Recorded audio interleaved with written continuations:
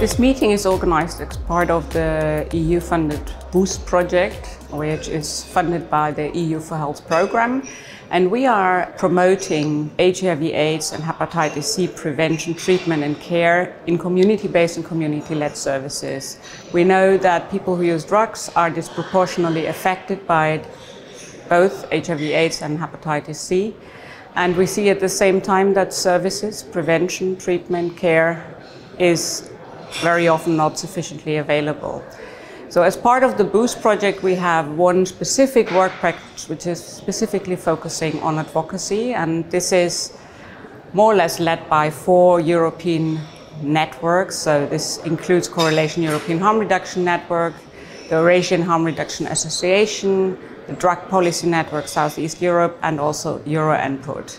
And together with these 4 networks, we have prepared a beautiful advocacy strategy for Europe from 2024 till 2028. And we are also working together with a selected number of local partners to support them in implementing local advocacy projects. And this is actually what this meeting is about, bringing them together, helping them to develop realistic and also feasible advocacy projects and supporting them in implementing it.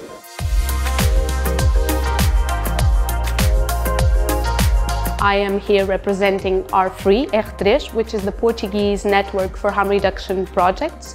We're a network with about 20 years of work, and with the BOOST project we hope to promote the sustainability of harm reduction responses in Portugal.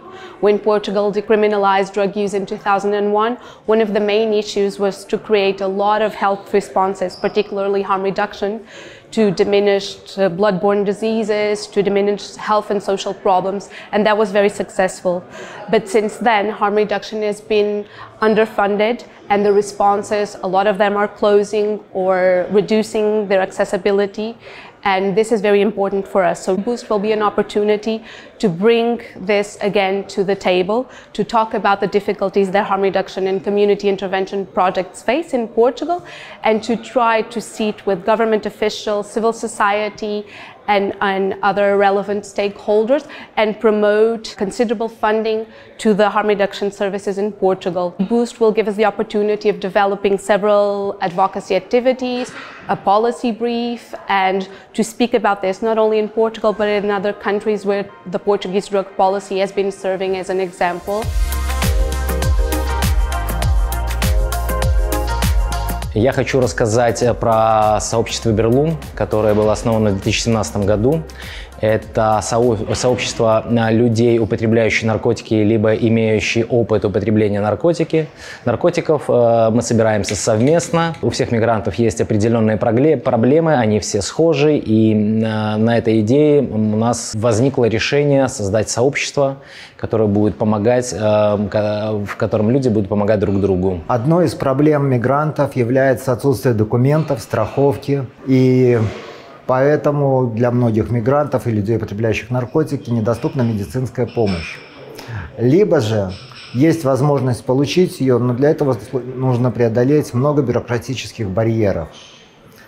Одним из таких барьеров является протокол лечения, который мы хотим изменить. И так как у нас есть идея изменить этот протокол лечения, для этого мы сюда приехали, сюда, чтобы изучить, какие есть возможности, какие есть рекомендации для решения более эффективной и адвокации этой проблемы.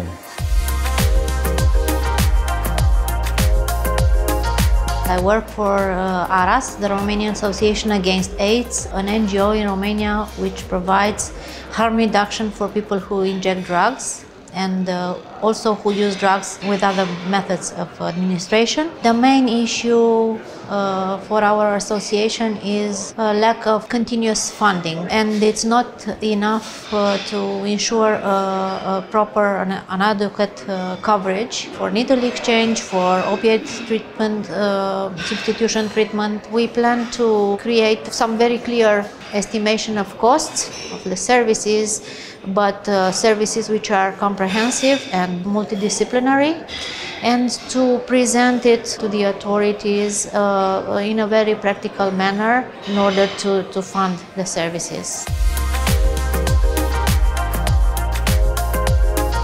I'm representing HOPES, Healthy Options projects from North Macedonia. In the last 2 years, our government cut the finances more than 40% for those services.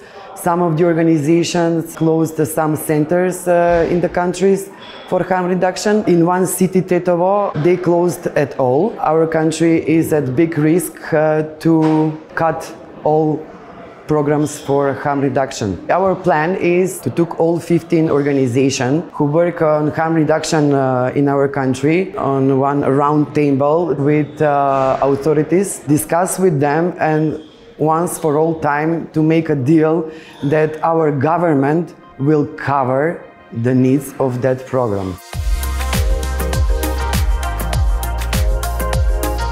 We are Alba and Andrea. We came from Barcelona, from Shadut, that is the network of women who use drugs.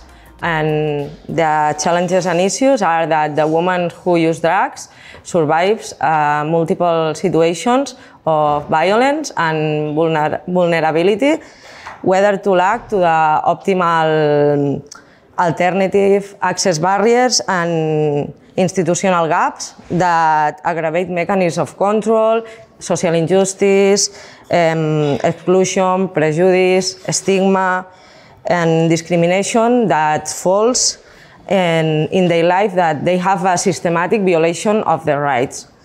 So our challenge is to be loud speaker, break down the stigma, discrimination, gaps and barriers through this plan advocacy.